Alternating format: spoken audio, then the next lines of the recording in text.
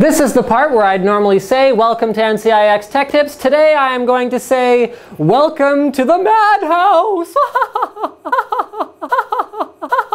say, come to the madhouse. Come to the madhouse.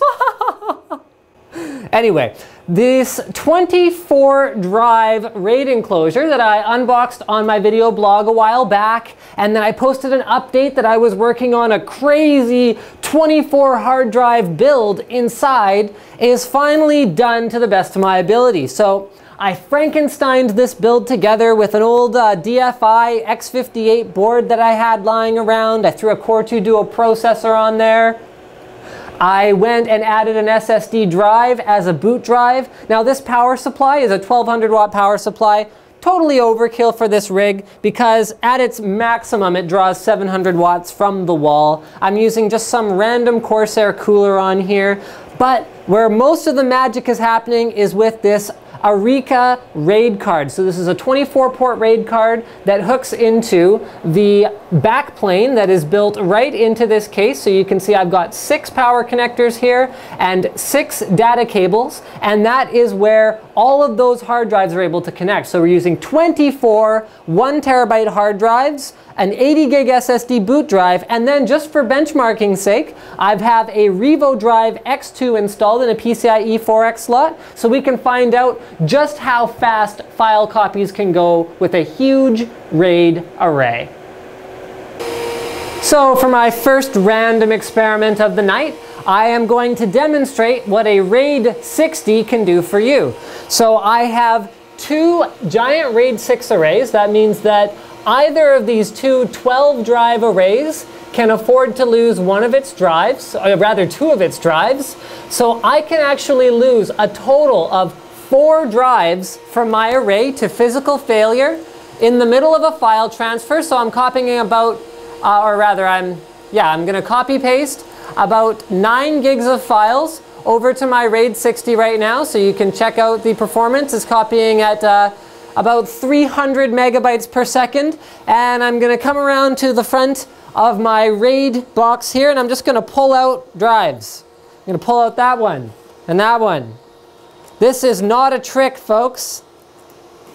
So these are 2 RAID 6s where I have pulled out. See, you can see the performance went down a little bit when I pulled out the drives, but the files are still copying because I actually don't need these drives to be functional in order for the RAID to work. Now, if they were actually dead, I would want to go ahead and replace them with something new and rebuild my array as soon as possible, but that is a pretty cool thing about RAID 60. This array is entirely functional. It is a 20 terabyte array, by the way, using these 24 drives. So I'm going to go ahead and pop those guys back in.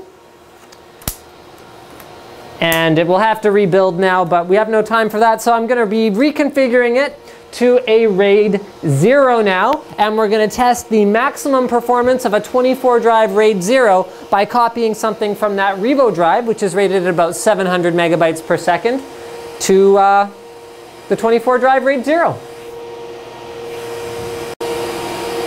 Now here's a concept for you guys. You know when you buy a 500 gig drive, it's not quite 500 gigs because of the different ways that you can measure 1 gigabyte. It can either be 1024 megabytes or 1000 megabytes, depending how the manufacturer defines it. Well, what if I told you that with your drive, you're going to lose over 2 terabytes of space in the math conversion? So this is our 24 terabyte RAID 0 array right here. Now I would never, ever recommend in any kind of production environment actually running 24 mechanical drives in RAID 0. That's incredibly stupid. Never do it. It's all about performance. If even 1 drive goes down, you lose everything. But just for the sake of fun and games, we're going to go ahead and do a quick copy paste. This is about 9 gigs. Actually, you know what? Let's do these separately. I changed my mind. So we're going to do the random files. So this is files of various sizes, like game files. I'll find out the size for you first before we do this. So it's a 6.65 gig thing of like random files. So this one's going to take a while. But go ahead, put on your timing hats, and we'll find out how long it takes to copy from the Revo drive to a giant RAID 0. Now remember, this is real life, so I've run synthetic benchmarks on this RAID 0. It comes up around 650 to 700 megabytes per second, but when we're copying little files, you're going to lose a lot of performance in the overhead that's involved with those tiny files, so it's still going at well over 300 megabytes per second for most of it, and it is done, just like that. And now we're going to do big files. Okay, so these are 1080p movie files. It's about 2.68 gigs, so this is going to go fast, guys. Here we go, paste, and it's on. And 500 megabytes at the start, slowing down a little bit, 364, 325. I don't know how accurate this is. The only way to find out is to actually do the math and time it. So that was it. That was our file copy. Now, here's something to watch out for. All right, so we're going to go ahead and I'm going to do a practical demonstration. We are playing a video from a little kiosk about the WD MyBook Live. So I'm going to go ahead and I'm going to pull one drive.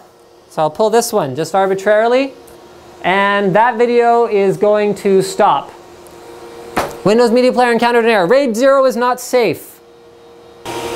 So I threw my drive back in. The RAID 0 is running again without any problems now that it's refigured out that everything's actually there. So I went ahead and ran Crystal Disk Mark for you guys who care about that particular benchmark. So you can see that in a synthetic benchmark, we're getting read speeds over 900 megabytes per second and sequential rates up around 850 megabytes per second. Now it's all performance. Never do this, as I mentioned before, but it makes for kind of a neat little demo. Now, the hardware that I'm using today isn't something that I'd consider proper server grade hardware, other than the RAID card as well as the enclosure. So this is the kind of thing where you'd actually want to have like a server grade board. You'd want to have proper server grade hard drives. I'm just using WD 1 terabyte blacks, which are not ideal for RAID. This was just for demonstration purposes. But thank you for checking out our tech tips today on the sheer ludicrousness of a build like this, which was mostly just for giggles. And I want to show you guys something pretty cool about sort of industrial level hardware. So hopefully you can still hear me in the mic. So I'm going to go ahead and show you just how loud a system like this is if you wanted to build yourself a little storage server, because why not, right? So here, hold on. So here I'm going to put this inside the case. Oh. And then I'm going to unplug the fans now.